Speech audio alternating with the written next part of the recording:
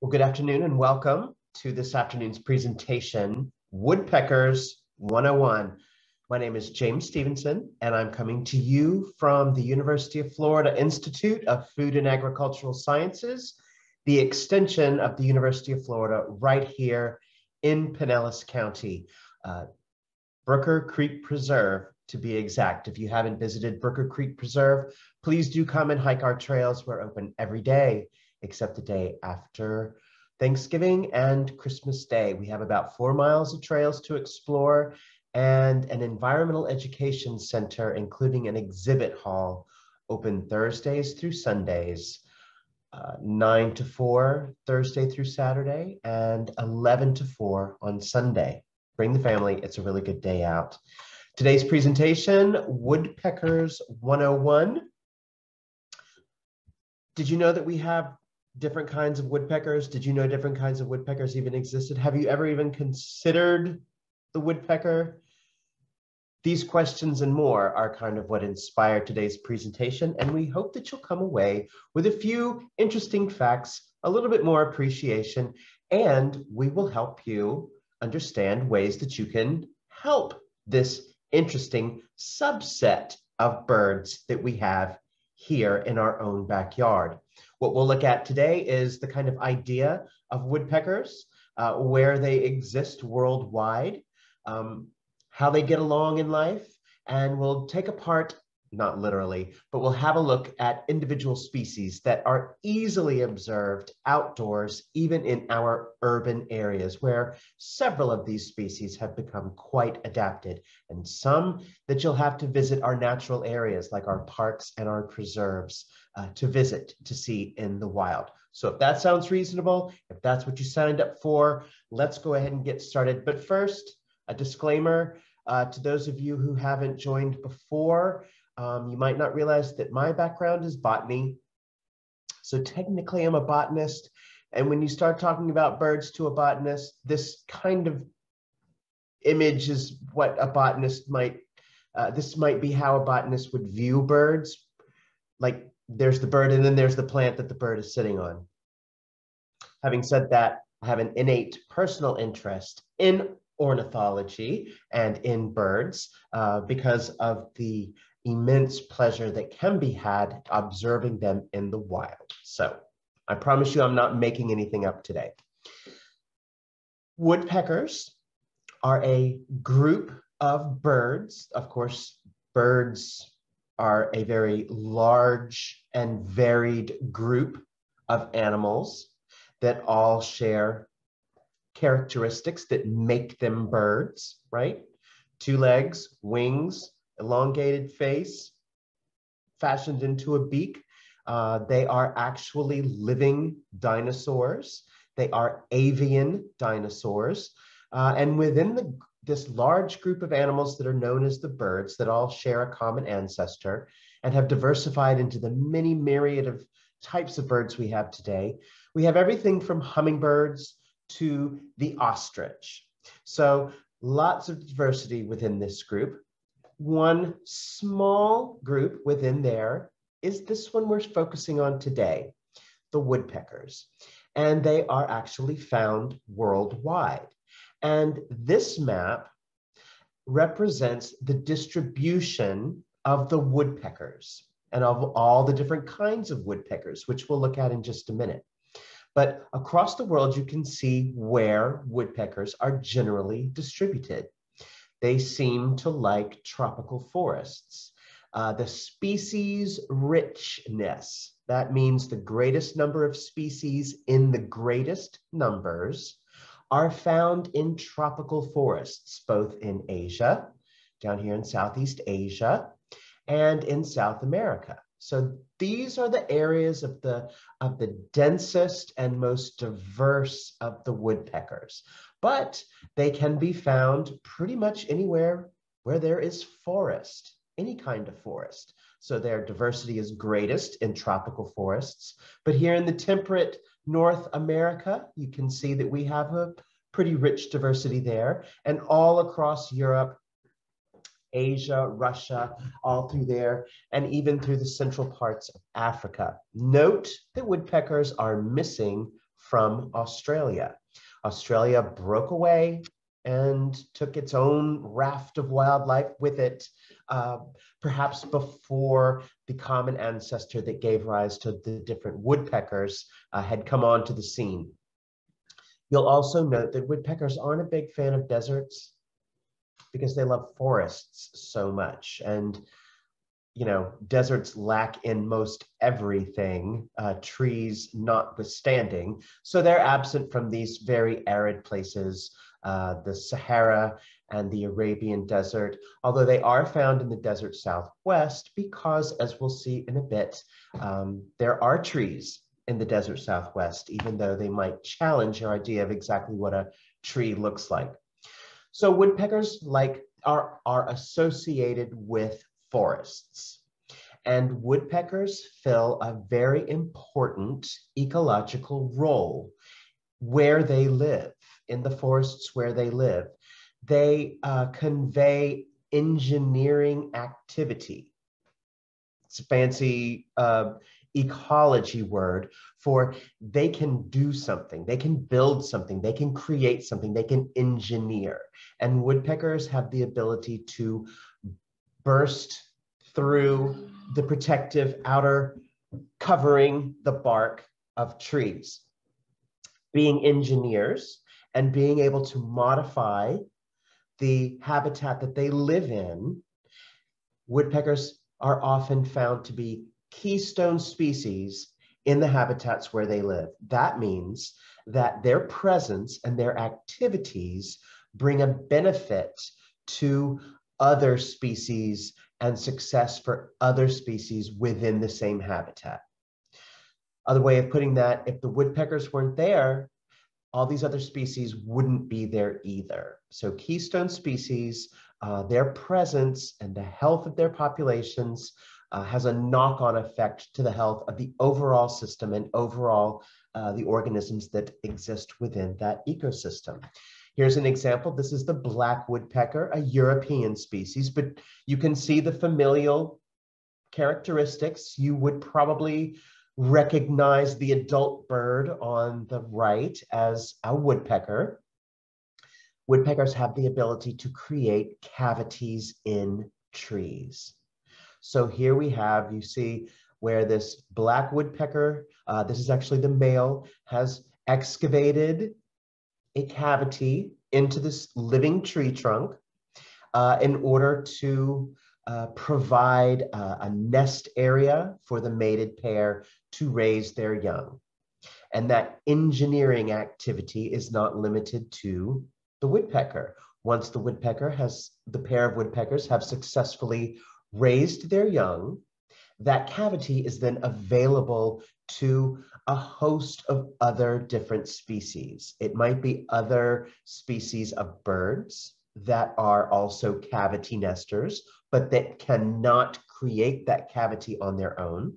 Or it might be other organisms that require or benefit from the presence of a cavity in a tree. Think about squirrels would want to move into a cavity in a tree.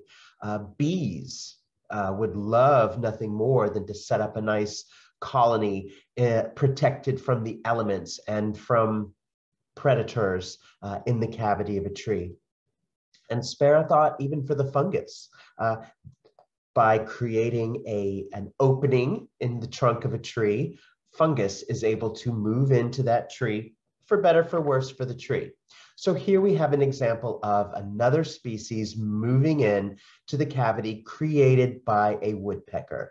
This is one of our Southeast US, one of our Pinellas species. This is a little screech owl. And screech owls cannot make their own cavities in trees. They just don't have the equipment. They don't have the hardware. But they do depend on the efforts of other cavity creating forces to make their nest. So here's a little adult screech owl in a cavity created by something else.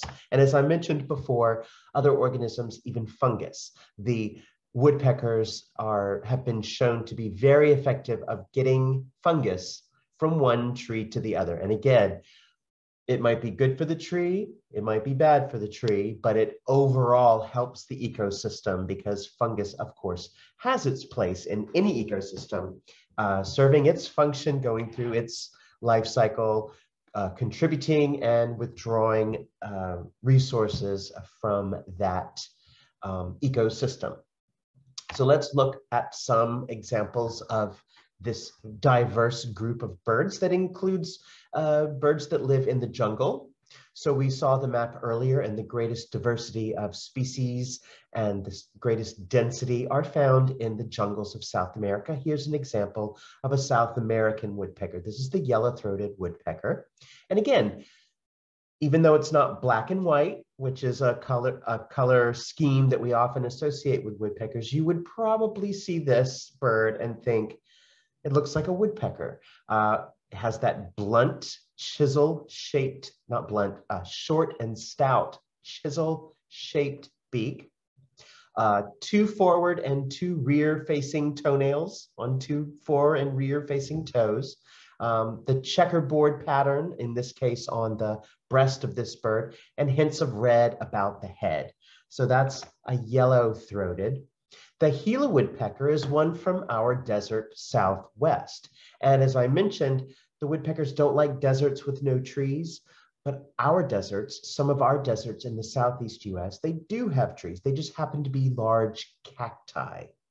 And the woodpeckers have adapted to that, and they quite happily create their cavities in cactus, living or dead cactus. So again, you see the familial characteristics, again, that kind of checkerboard pattern, in this case, black and white across the back.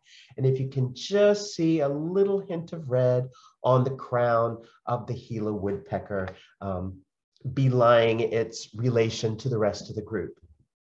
The pileated woodpecker, this is one that's found in the Southeast US, very adaptable to human habitation.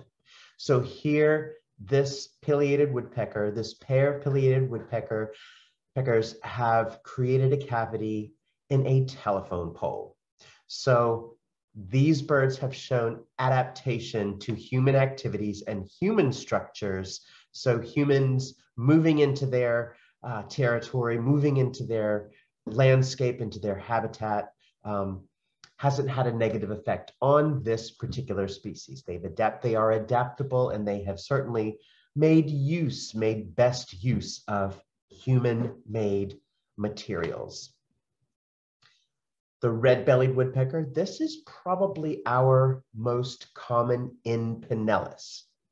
This is the one that you're going to see both in natural areas like our parks and preserves, and also amongst the trees in suburban situations, in your neighborhoods, anywhere that large trees have become established or have been planted, you will find the red-bellied woodpecker. This one's often referred to as red-headed, not surprisingly, because it has a very large swath of red on its head, but in fact, the species is the red-bellied woodpecker. We'll see why when we go over a few of the species in a bit. As far as a group, the woodpeckers, it seems like everyone wants to know what the biggest is. What's the oldest? What's the biggest? What's the meanest? Which is the most bloodthirsty? You know, all these extremes. Well, I can tell you that the largest is probably extinct, although there are here and there sightings, recordings, this sort of thing. The imperial woodpecker. And this one, between 23 and a bit inches tall. If this woodpecker were standing next to you right now, if you're sitting in a chair at a desk, this little woodpecker could probably put its chin on your lap and you could pet its little head or big head. That's about the size of the imperial woodpecker. And again, you can see the characteristics that are common across the family. Black and white coloration, hints of red about the head, those 2 forward and 2 rear facing toes with very significant claws for clinging on to tree branches. This one is found or was found in Mexico. Definitely still around is the great slaty woodpecker from Southeast Asia. This is one of those from the jungles of Southeast Asia. We saw the diversity in South America. This is one from the jungles of Southeast Asia, the great slaty. And this one you can see having its woodpecker characteristics of that very substantial chisel-shaped bill. You probably can't see in this photograph the way that the toes are arranged, but even in profile, you could probably recognize that this bird belongs to this group of birds known as the woodpeckers. This one's about 19 to 23 inches. He would probably be just reaching your lap if he were standing next to you on the ground. So it's still a pretty substantial bird. The smallest, about the size of a little wren. If you're familiar with wrens, little tiny brown bird, you can often see flitting around in the undergrowth. If you're not familiar with wren, perhaps you can picture a sparrow. If you're not familiar with sparrow, perhaps you could picture a parakeet. So around that size, a small bird. And there is actually a woodpecker that reaches that size. And it is in a subgroup still. So we have the birds, within the birds, we have the woodpeckers, and even within the woodpeckers, we have a few separate groups. One of those groups, what are known as the piculets, which means the little picas, the little pecking birds, the piculets found in Central and South America. So a cute little woodpecking bird, again, has the familial characteristics of the chisel-shaped beak and the 2 and 2 toe organization. That chisel-like beak, the 2 and 2 that I keep referring to, here's a drawing right over my head with the 2 rear-facing toes and 2 forward-facing toes. That's referred to as zygodactyly. Zygodactyly. The digits are bilaterally symmetrical, 2 in the front and 2 in the back. Another characteristic are tail feathers that are very, very highly reinforced. They will often have dark black pigments in those feathers. That black pigment is actually made of a protein that's very, very strong. So the pigment itself helps to reinforce those tail feathers. The midvein, the rachis that runs down the center of each of the feathers, each of the tail feathers is very, very dense, reinforced. The feathers themselves are very, very stiff because they are used to kind of hold the bird against the tree while they slam their head into it. It braces them against the tree while they hammer away with their chisel-like bill. So these are adaptations that this group has evolved that allow for this particular lifestyle of running up and down trees using those forward and hind facing toes. That allows them to cling and to move up and down and sideways along the trunk of a tree, which is more often than not held perpendicular to the ground, right? So we need to be modified to run up and down that perpendicular surface. The beak for excavating into both living and dead wood, and the bracing tail feathers that allow for some traction when slamming your face into a tree. Woodpeckers, they'll pretty much eat anything. They'll eat anything they can find, anything they can glean. They love insects. There are often plenty of insects to be found walking around on the trunks of trees. The insects themselves might be looking for a meal, either from the tree, the leaves, or the insects might be there looking for other insects to prey upon, and the woodpeckers in turn are looking for them. So they will eat insects, they will eat berries, they will eat fruits, they will eat seeds. They're really not fussy. As mentioned before, their ability to create cavities is due to their propensity to be cavity nesters. So not only will they excavate under the bark of trees for food, but they will further that and create these cavities that they then nest in. Going forward, other species can then move into the cavities that they create. Woodpeckers have a very distinctive flight pattern.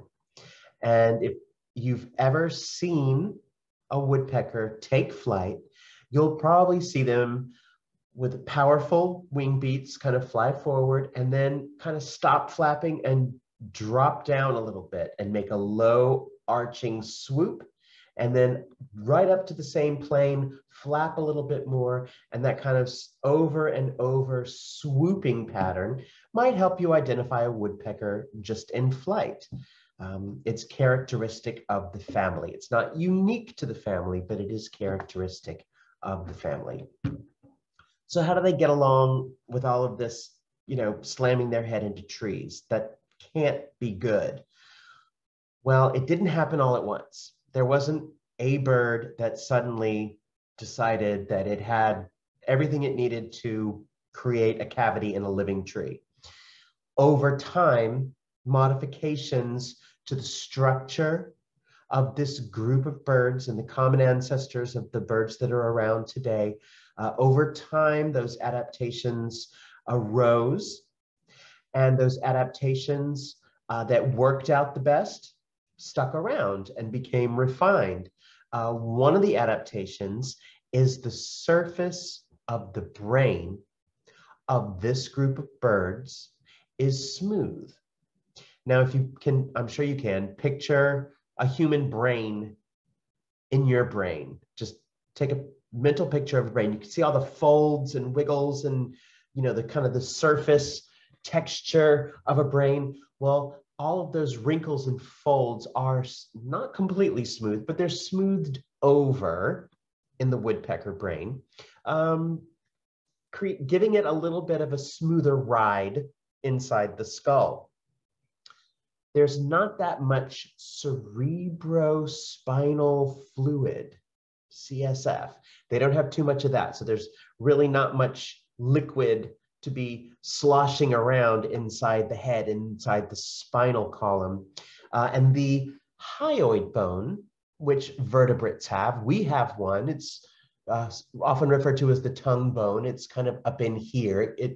In our neck, it kind of floats around. In woodpeckers, it's extraordinarily extended, and it wraps over the head. Ours just kind of floats around in our neck. In woodpeckers, it extends all the way down to between their eyes, and it serves two functions. It kind of holds the skull in place, and it also gives a groove for the woodpecker's tongue to retract and coil up around the head of the bird on the inside. Because as we'll see later, when a woodpecker sticks its tongue out, it's a lot longer than its mouth. It has to have some place to hide. So those are a few of the adaptations that this group of birds have to cope with their lifestyle of creating cavities in living and dead trees. So why, we've mentioned before, they're making a home. They're making a cavity where they can raise their young, protected from the elements and from predators, high off the ground, with a good vantage point. Nothing's going to fly in unannounced. Not completely foolproof, but certainly safer than, say, nesting on the ground, right? Also, pecking, lifting, making holes, flaking bark off the trunks of trees in search of food. So they peck to look for food and to create the holes. Sometimes, and right now would be one of those sometimes, the males will find a particularly resonant surface, like a gutter or a downspout or a flat piece of aluminum or metal, and they will just make an awful lot of noise. That repeated pecking on an impervious surface like a piece of metal, a downspout, for example, or gutters, for example, that's called drumming. That is communication. That's not looking for food. That's not excavating, for a cavity. That's not a woodpecker getting it wrong. That's a woodpecker recognizing a material, recognizing a surface that when struck is going to make the greatest noise. And whomever makes the greatest noise that covers for the greatest distance is going to get the attention of the most potential mates. So it's a way of flirting. It's a way of announcing, I know what I'm doing. Look what I found. Not only did I find this really great piece of gutter, I can find you a really awesome tree. Come and check this out. They will also communicate to one another. This is where I'm setting up my territory. So any of you, you need to pick a different gutter, move on.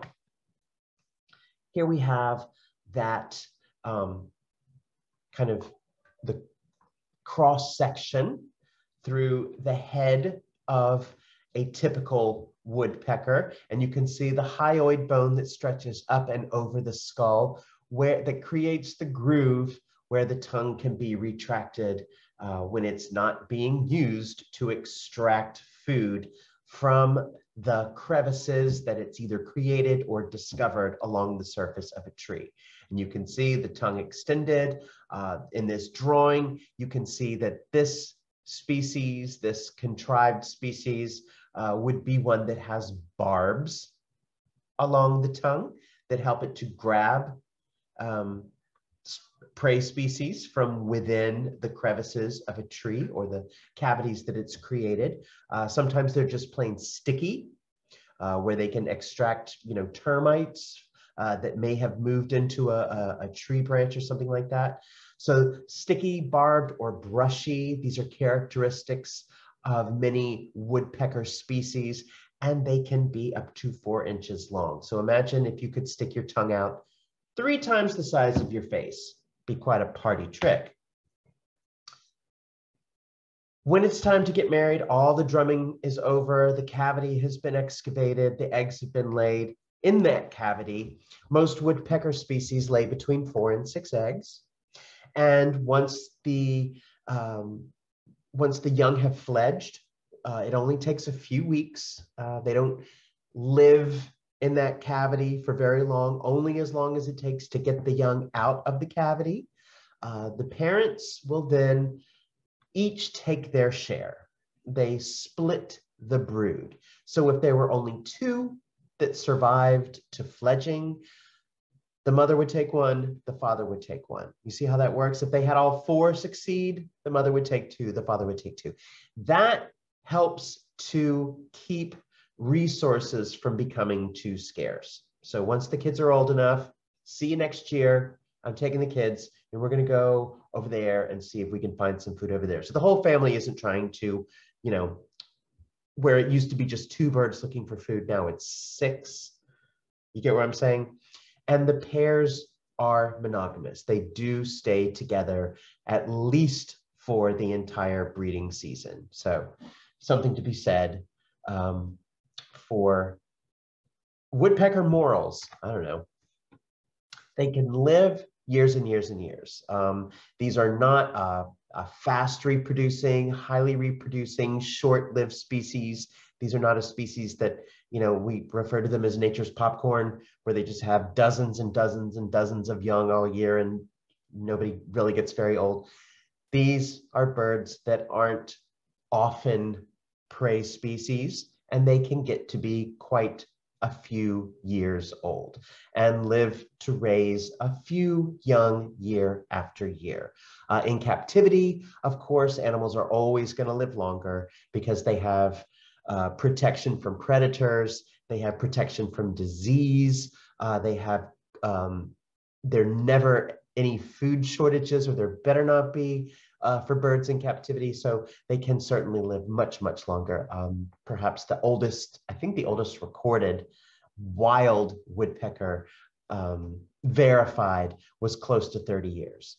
There are threats, however, to woodpeckers in the wild. Of course, I say it a million times, it's not Snow White out there. Everything needs to feed its young. Woodpeckers are, of course, prey species to things like hawks that can come in and grab young or even adult birds. There are snakes, of course. Is it the rat snake that can climb? I might need to be corrected on that. They can climb vertical surfaces, could certainly find that cavity nest and eat eggs or eat young birds. So certainly the threats are out there. But generally speaking, they can live to be close to a dozen years old. We saw earlier on, we were recognizing some species of woodpeckers from around the world, perhaps some that you had never seen before, and you could say, okay, I see how that's a woodpecker. Very often the coloration is uniform across the group. The black and white with the red bits around the head. Yellow is not an uncommon color as well. This photo was taken by our own Julia in her yard, where a cavity was excavated. It may have been excavated by this flicker, or it may have been excavated by another species, a pileated, but it has become a place of contention. We'll go into that in just a second. But this picture of the northern flicker shows that when in flight, this woodpecker species is showing that yellow can be quite a predominant color in woodpeckers. Here, a good example of that bracing, reinforced tail, these tail feathers being very extremely stiff, bracing, reinforced. The black pigment is actually very, very strong and reinforcing. So even though we have some decorative yellow along the shaft of the tail feathers, we still have that reinforcing black pigment right there at the tips. Woodpeckers are not songbirds. If you've ever heard a woodpecker make a noise, you would hopefully agree. The calls that they make hearken to the cartoon character, which we'll see in just a second. So they do not sing. Remember the way that they attract mates and they advertise their territory during breeding season is through that drumming sound. So they make the crashing sounds against surfaces, and the calls that accompany that are usually produced during breeding season as well. There is a little bit of communication that goes on between mated pairs. I'm here, I found some food, I'll be right there. And also when the young have fledged, keeping track with each other through these calls, but there's no real song. The cartoon, the Woody Woodpecker, perhaps you've all heard of Woody Woodpecker. This slide shows the worldwide diversity of the different subgroups of this woodpecker subset of the birds. Does that make sense? So we've got all the birds, everything from the hummingbirds to the ostriches, or actually switch that from the ostriches all the way up to the sparrows. Within all the birds, we have these subgroups. One of those subgroups are the woodpeckers. And then within the woodpeckers, we can refine that even more finely into these three main subfamilies. We mentioned earlier on the smallest of the woodpeckers belong to this subfamily, the piculets. The subfamily, the wrynecks, that's nothing really to worry about. There's only 2 species, not very well represented, but they still get to belong to the family. The largest subfamily, of course, are the true woodpeckers, and that's who we're looking at today. And that subfamily is then subdivided into various tribes. And so you can see all these different tribes, and the underlined names refer to particular genera. And what we have here in Pinellas County are in 2 different tribes. We have some from the tribe Pickeni, a couple of different genera there, And the Melanerpe tribe, we have a couple of, we have 3 genera represented there. So basically just wanted to give you an overview of how worldwide the woodpeckers are organized into these subfamilies and different tribes, and what tribes are represented right here in Pinellas County. I can guarantee you, though, none of them wear gloves like Woody does. That's not a characteristic of any living or extinct woodpecker. So in Pinellas, within this family, within this tribe, we have these 2 genera, the pileated woodpecker and the northern flicker. In the Melanerpe tribe, we have the sapsucker, the red-bellied woodpecker, and the downy woodpecker. I've got red-headed listed here, but I've struck through because red-headed woodpeckers are not found in Pinellas County. They don't recognize county borders or boundaries. And I'm not going to say that a red-headed woodpecker has never flown into Pinellas County airspace. And I'm not going to say that a red-headed woodpecker has never landed on a tree in Pinellas County, but they are not established within the county borders. The red-headed woodpeckers just aren't found here. We don't have the right habitat for them, and they cannot engineer it for themselves. So this is what we have to look at, and we'll go through these one at a time. The the pileated woodpecker with its large size, very prominent crest of red feathers. These are very loud. These are very gregarious. These are very grand when they fly with their broad wings and that sweeping flight pattern. The flicker is probably our least woodpecker-like woodpecker. They are the ones that have, you know, more, they're more warmly colored in these browns and grays and that wonderful yellow of the underwings and the area underneath the tail with that cockade of red on the back of the head. They have a wonderful throat patch as well. The sapsucker, this is one who comes and visits us in the winter. This is one of very, very few migratory woodpeckers. Most woodpeckers stay right where they are year-round. They set up their territory, they defend it, they announce it from their drumming, and they stay put year-round. They establish the territory because it's got everything they need year-round. Sapsuckers follow the sap, and in the winter, they'll head south. And so here in Pinellas, we get a winter population of these sapsuckers. The red-headed woodpecker, this is one you will have to go north of Pinellas to visit. They're not uncommon further north, but like I mentioned before, we do not have the habitat that's suitable for red-headed woodpeckers here in Pinellas County. What we do have is plenty of trees for the red-bellied woodpecker, and this, as I mentioned, the most common with that black and white ladder back, redhead like me, from the bridge of the nose all the way back in the males. The downy woodpecker, the smallest North American woodpecker, happens to be resident right here in Pinellas County. And they are, just as you would expect, very, very cute.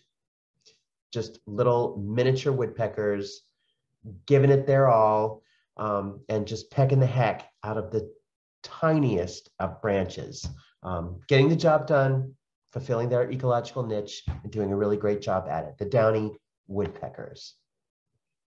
So the pileated woodpecker, and we have one of our friends and volunteers, Brian Manier, who takes awesome wildlife photographs. He happens to be an ornithologist by training, by education. You can look for his photographs on Flickr. Brian Magnier, I don't know, he's French, but doesn't say it French. Magnier, look him up, wonderful photographs. Within this woodpecker family, and within the tribe, we have the pileated. And again, with that blaze of that crest of red on the crown, these are large birds. Here we have a female displaying her chisel-shaped beak. What she lacks is a red mustache.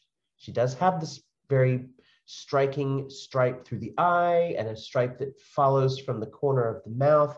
But in the male pileated woodpeckers, that stripe is bright red.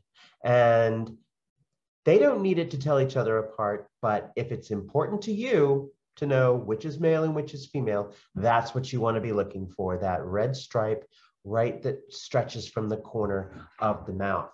Now, despite the fact that woodpeckers are adapted to and perfectly capable of looking under and in tree branches for grubs, termites, and things like this, the pileated woodpecker has a real taste for carpenter ants. And carpenter ants are a species of ant that are capable of getting into wood. They can actually become pests where they get established. Enter the pileated woodpecker. 60%, it has been recorded, 60% of their diet is actually this species of ant, the large carpenter ants. They are the top engineers in a forested ecosystem in the Southeast. These are the ones that are going to create the largest of the nest cavities for themselves. They will make a new cavity every year. They will not reuse that cavity.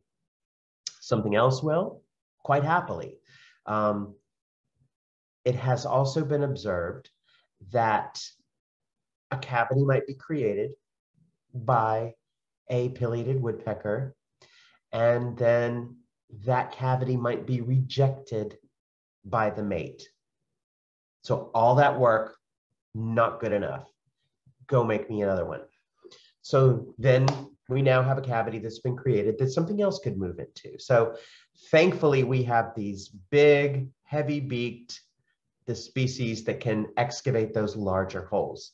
And this is a species that has become more adapted, not by choice, but by necessity, as humans have moved more and more into forested areas. At first, the pileated woodpeckers retreated into undisturbed forest areas, and now there's so few of that left that the pileateds have become more adapted to living around people. And we saw a slide earlier of the pileated woodpecker that had taken advantage of a telephone pole, which is basically just a dead tree, right? But hitherto they hadn't moved into or taken advantage of that kind of structure. Now we are seeing pileateds in much more suburban areas.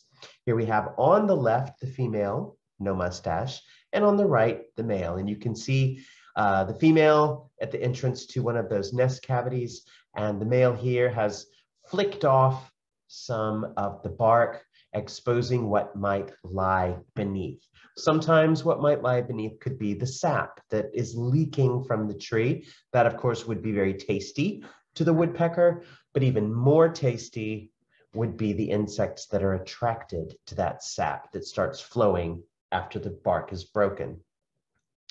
The northern flicker, here again, this one is the one that might look the least like a woodpecker. It's not crested. It doesn't have that kind of flicky red crown, but it does have distinctive red mustache.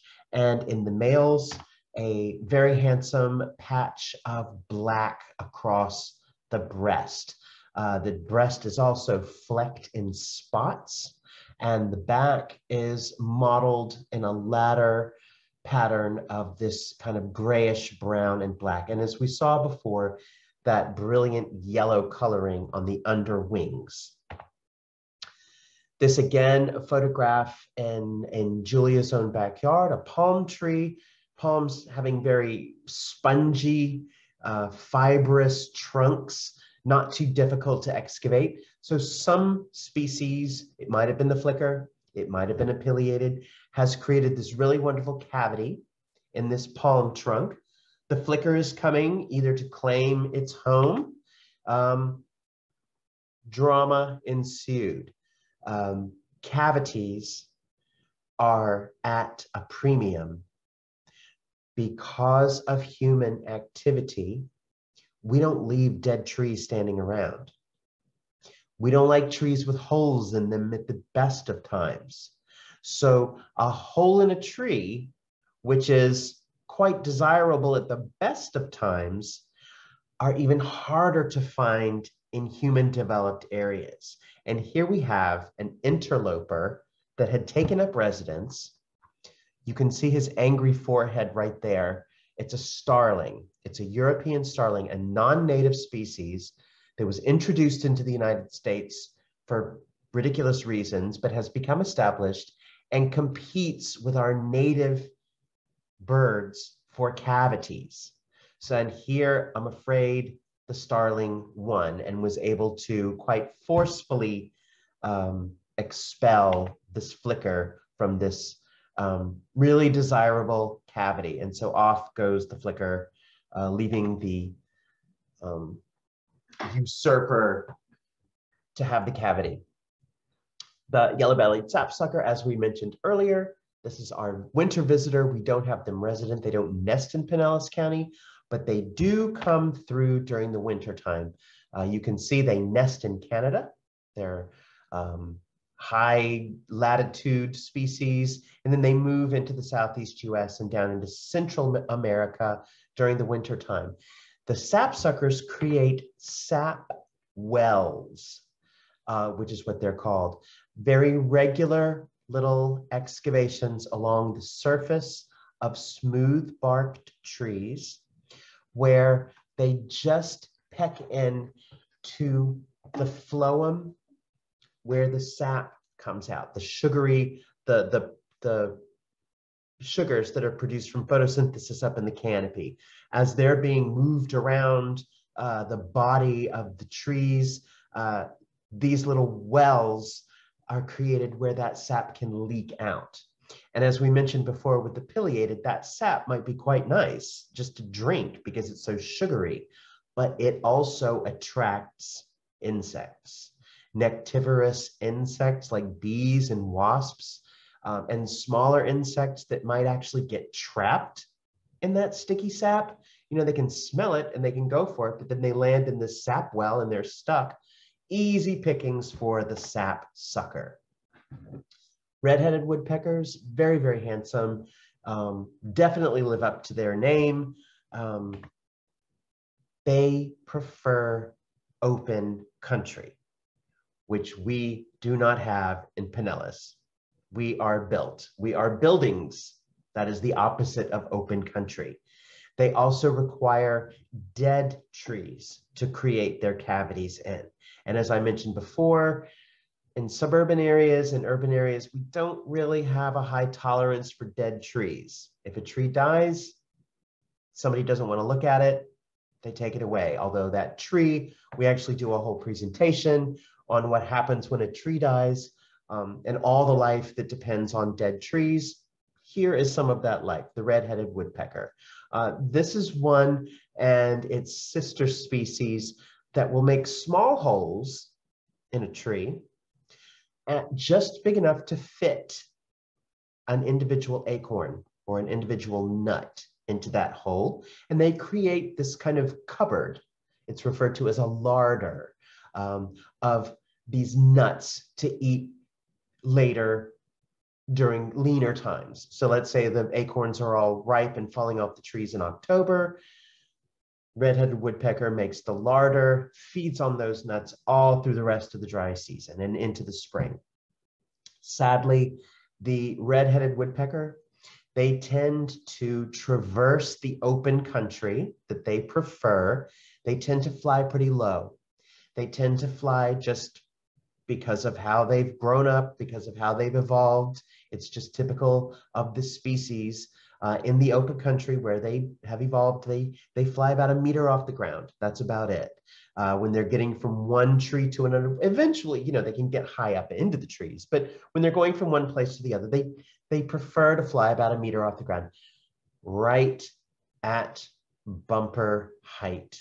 So there is a lot of car collisions with this species where they are found in open country, so along highways and things like that. Our most common, the red-bellied woodpecker. And again, you have to have one in your hand, or you have to have a keen photographer who can capture just what is so red about the belly of this species. You have to have someone show you. So here we have the red belly of the red-bellied woodpecker, the most common in Pinellas. This one you'll find in neighborhoods. You can hear them. They make a lot of racket when they're communicating with each other, with their young. I think I would, if I had to be a woodpecker, I think I would want to be a red-bellied woodpecker. They're very relaxed. They tend not to make too many excavations into the trunks of trees, even though they can. They kind of prefer not to. They kind of just cruise up and down the tree trunk, and they find things that are on the tree rather than in the tree. They just kind of, it's easier that way. They'll use a nest box. They'll use another species already made cavity. So they're just kind of relaxed. They too can create this larder, this cupboard of nuts to survive a dry season or any other season when their food, one of their food sources might not be readily available. So here's just a montage, if you will, of various photographs of our most common woodpecker. And just remember, when you see this woodpecker in Pinellas County, this is the red-bellied. Despite the fact that it has a mostly red head, it's not a red-headed woodpecker, technically, right? Here's that one from the beginning that's particularly itchy. A photograph taken by our friend Marcello. And finally, the smallest little woodpecker, the downy woodpecker, here with the characteristic black and white patterning of many that belong to this group of birds.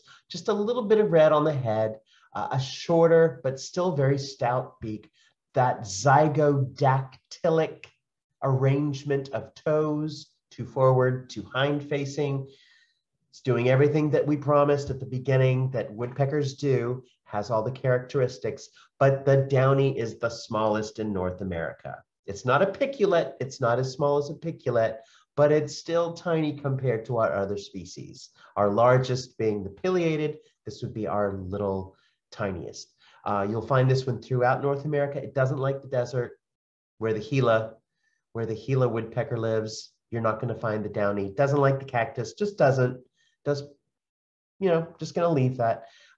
Very often can be found with some of our migrating songbirds in the winter. It will hang out with them. Some of our other songbirds, they rely on each other, especially the migrants. They can rely on each other to find food, and there's enough resource during the winter for what are referred to as mixed flocks to move through the understory of a forest, to glean from the surface any leftover fruits, any currently ripening fruits, and especially any emerging or unlucky insects that might be out during the daytime when these birds are foraging. Here, one of our migrating songbirds, the black and white warbler, these two could very easily be confused. They have very similar habits.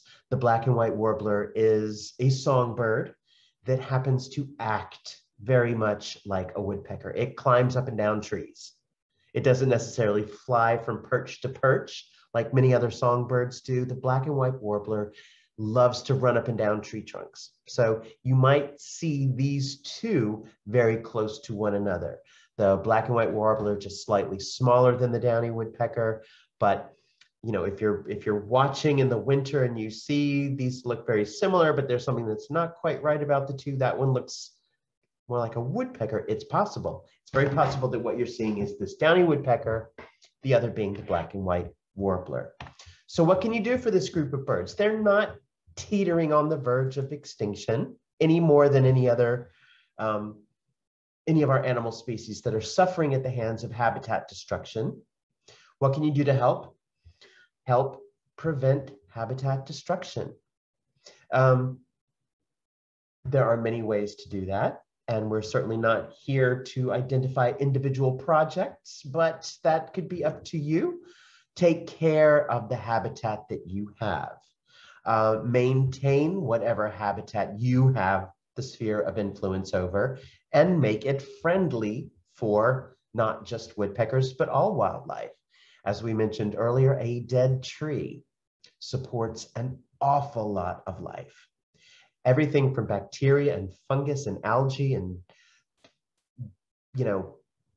liverwort, very, very basic life forms, all the way up to nesting vertebrates and raccoons, snakes, armadillos, everybody loves a dead tree. So if you have a dead tree in your sphere of influence that you have provision over, consider leaving it be and letting it give back and exist for the habitat that it creates as that dead tree. As long as it's not posing any threat to you, your family, your neighbors, or the public at large, let the tree decompose in place.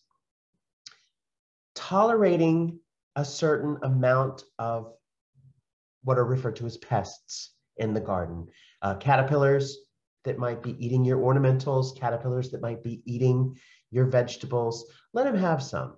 Share. Tolerate a certain pest load. Don't go and eliminate all the caterpillars with some kind of spray or spray for every single thing. Number one, you might be accidentally poisoning something further along the food chain. And number two, you're actually providing a food source. Let the birds, in particular the woodpeckers, come in and take those caterpillars away from you. Consider putting up a nest box. Remember, our red-bellied woodpecker will move in to a nest box.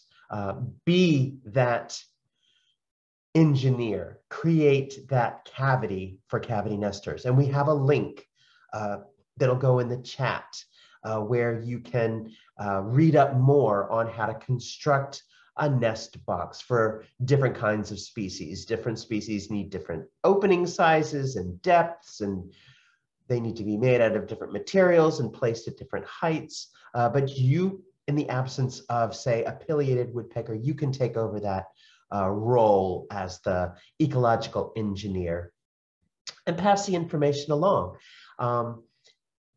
Let someone know that that drumming sound on the gutter or on that hollow piece of metal, that's only for a brief period of time.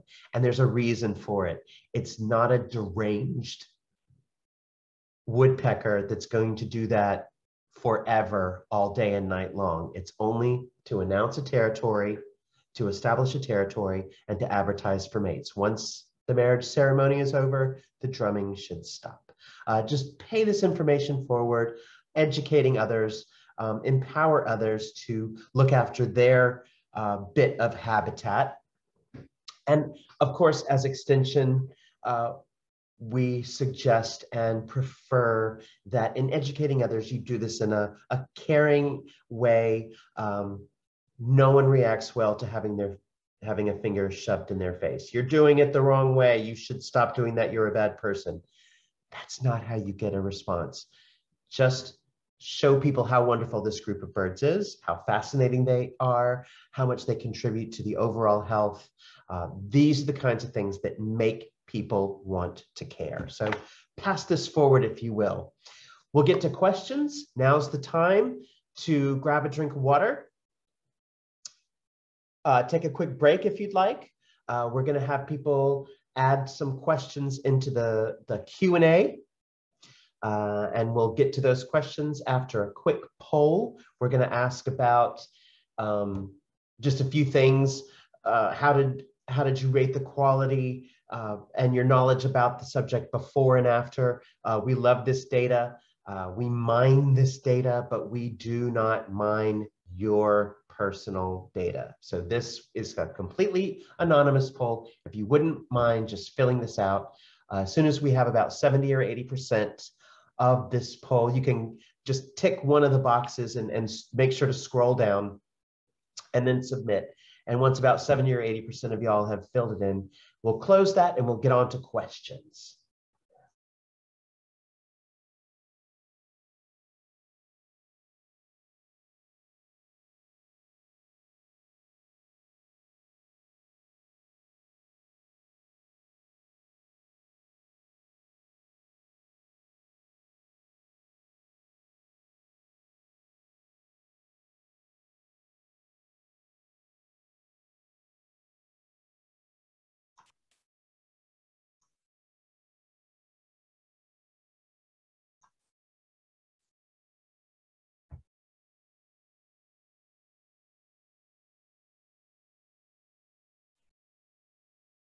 All right, great. Thank you so much. Thank you, Julia, for posting that poll for us and for running everything behind the scenes. As always, doing such a fantastic job with managing all of our behind the scenes as we present our educational programming. It's always Julia that's making this move forward. So, of course, thanks again for that. We have a question, a very good question. Are kookaburras related to woodpeckers? Can you all picture a kookaburra? They look very much like a woodpecker. And the answer to that is yes, kind of. There is that familial resemblance, but kookaburra are more closely related to kingfishers. And kingfishers, as a group, can be treated just like woodpeckers as a group. So within the group of kingfishers, within that group, we have the kookaburras, but the kingfishers and the woodpeckers are very closely related, but they do make separate groups. Does that make sense? So we've got the woodpecker group, we've got the kingfisher group. Within the kingfisher group, we have the kookaburras, but the kingfishers and the woodpeckers are very close to one another. So great question.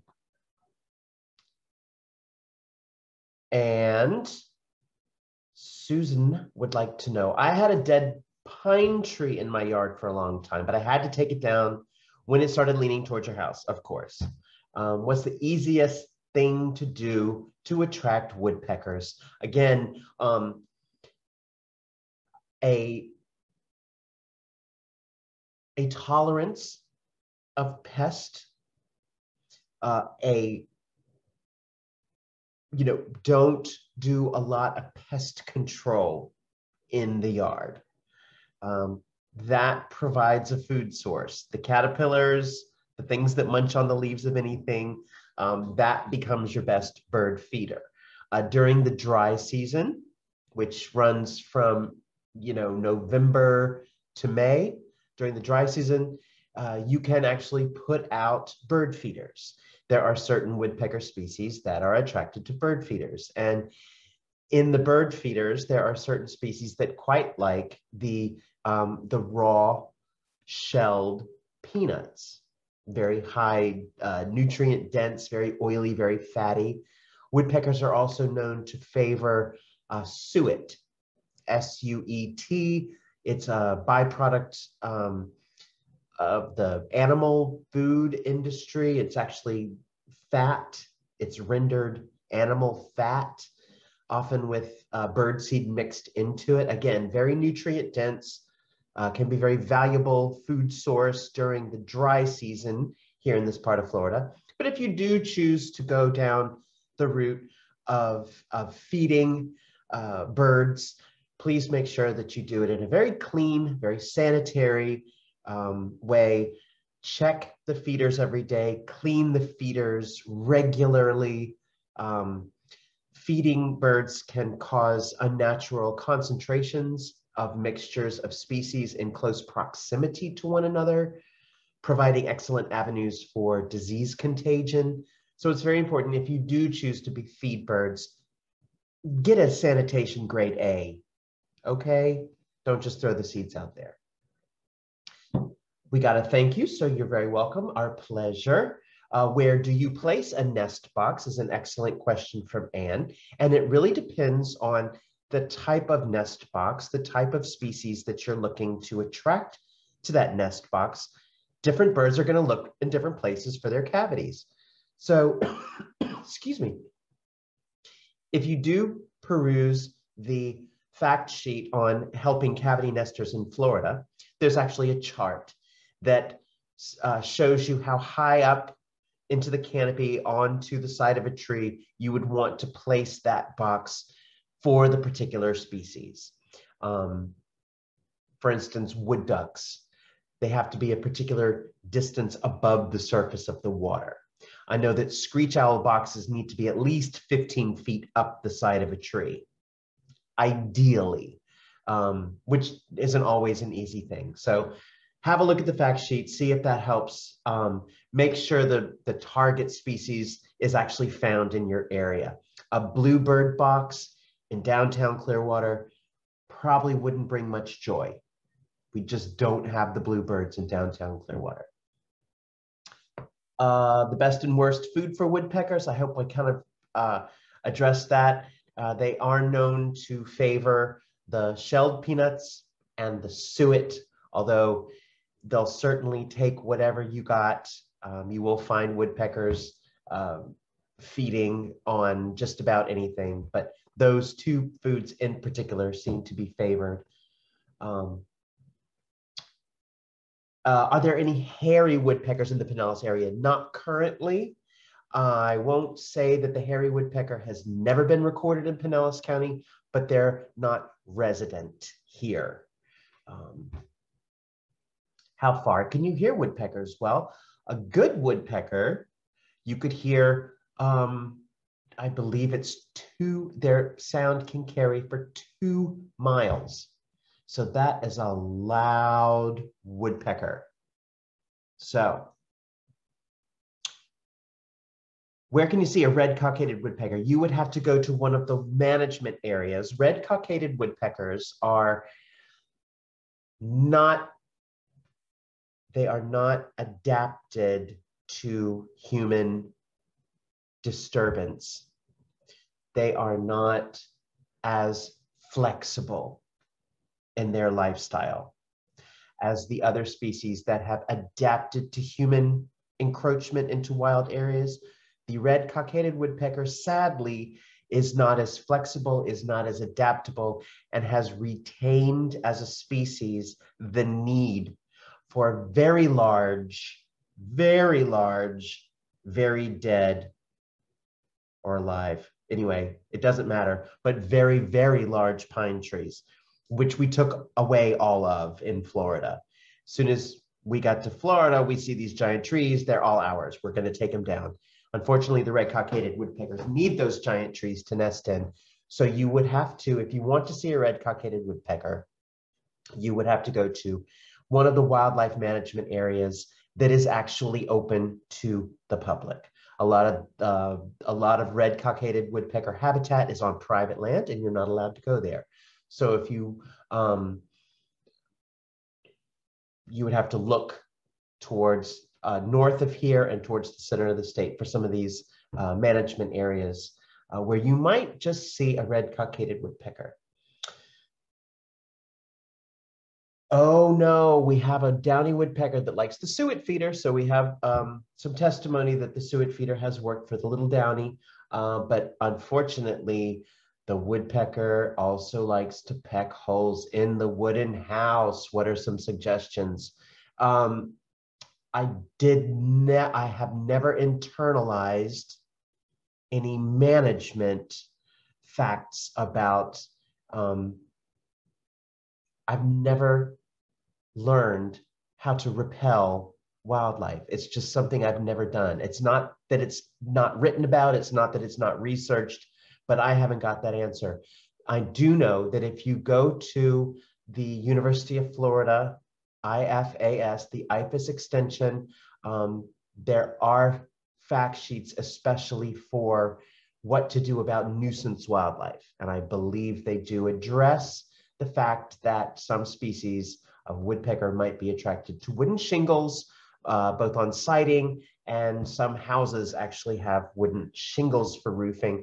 So sadly, I can't answer your question live, but hopefully you can find that answer through IFAS, through the EDIS.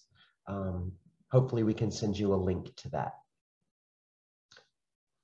Would I consider doing a webinar on kookaburras? That'd be fun, but sadly, I really don't know much more about kookaburras than what I've already said.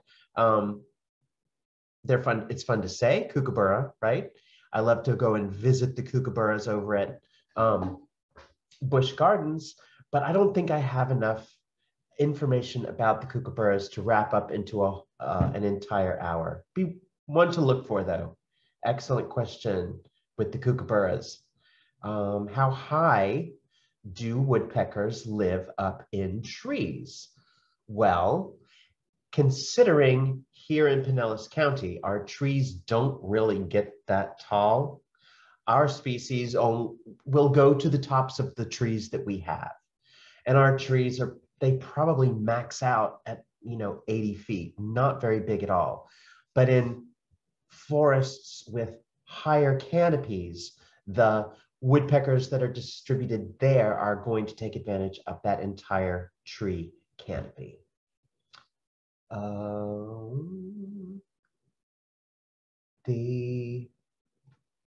Do woodpeckers migrate? Sometimes of the year they seem to be absent at the feeders, the downy, for instance. Most woodpeckers do not migrate. Most woodpeckers, not just in Pinellas County, but worldwide, they tend to establish a home territory and they stay there. The exception in our area is the sapsucker. The sapsucker will migrate, nesting in Canada and following the sap, because the sap doesn't flow in Canada in the winter, and they depend on that. So they move down to the south where trees are still moving photosynthate through their plumbing system. Most other woodpeckers stay put. As far as not seeing certain species at your feeders at various times of year, that has a lot to do with the fact that many bird species vary their diet throughout the year. And when a certain highly nutritious food source is very available, let's say caterpillars or insects have an emergence in the spring, all the insects are coming out of their winter cocoons, or they're hatching out for the first time for the spring to take advantage of that nice soft plant growth. That's what these species are going to focus on, and the woodpeckers are no exception. They'll give up on seeds, which take a lot more to eat than they actually get out of, in favor of the insects when they're available. So the fact that you don't see them at their feeders doesn't mean that they're not around. They're just eating something else, usually at nesting time, because it takes an awful lot of caterpillars to get a baby woodpecker from egg to fledge in just a few weeks' time. Excellent questions. We've gone on about 13. Oops, have we got to all the? Oh, here we have someone from Broward County. You've seen the red-bellied woodpeckers. Put up a nest box. Suet. There is a no-melt suet. We're getting this information from Mary Lou. Very good. Because suet is that beef fat, can get melty and rancid in the hot and humid Florida. Sounds like from a seasoned bird feeder, Mary Lou, that there is suet that is made and formulated for our hot, humid client. I don't see any harm in putting up a nest box ever, because again, tree cavities are at a premium in our built-up areas because we don't have the tolerance for trees with holes in them. So, you can put up this nest box with the cavity that is somehow more aesthetically pleasing to the general public than a dead tree with holes in it. the risk of putting up any nest box ever is that you might get residents that you hadn't anticipated. And I'm not going to lie and or brush over the fact that honeybees love a cavity. And there have been many stories of nest boxes being overtaken by a hive of honeybees. It makes perfect sense. It's clean, it's dry, it's protected, it's sheltered, it's all the things that you would want if you were a queen bee looking for a nice, safe place to live. So your nest box might become a beehive, and it might be that for a few years. Then, of course, you'd have to take it down and clean it out and try again. So I would never hesitate to put up a nest box, give back to the habitat, give back to the environment, with the caveat that you might not get the cute birds. You might get the mean old paper wasps. It could happen, but it's all part of the bigger picture. Hope that helps. Rita has a friend in Tennessee that lives in a log home, and a woodpecker is creating severe damage excavating the carpenter bee larva. Man, they really have provided some habitat, not only for the woodpeckers, but for the carpenter bees. Dissuade them from pecking on his home. He lives in 30 acres. Yes, and again, I'm afraid I don't have in my mouth today the answer. I don't own the answers for repelling in wildlife, although that research has been done. It exists. I hope that you can, through reaching out, looking up nuisance wildlife woodpeckers, nuisance wildlife woodpeckers, through your local, be it Pinellas County Extension, University of Florida Extension writ large, or any of the extension offices. There is certainly a good handful of extension offices throughout Tennessee that might have great answers for that. And another, is Hillsborough pretty much the same as Pinellas with regards to woodpecker? I believe so. I think there are areas in Hillsborough County where you can see the red-headed woodpecker. If you went to Chinsagut, Chinsegut, Chinsagut, that I think is in Hillsborough County. If it's not, it's near as damn it. Chinsagut is a good place to go and see the red-headed woodpeckers. Okay, thank you so much for your questions. As always, we depend on your questions. We depend on your suggestions, all these things. They always help everyone get the answers that they want and get the most out of our presentations. We hope that you would look back at some of our previous presentations at our YouTube channel, where you can watch at your leisure. We will have either this very presentation recorded and put out there, or you will find a recording of this same presentation that has been done previous by navigating to our YouTube channel. Also, many other topics to explore there. Fascinating subjects.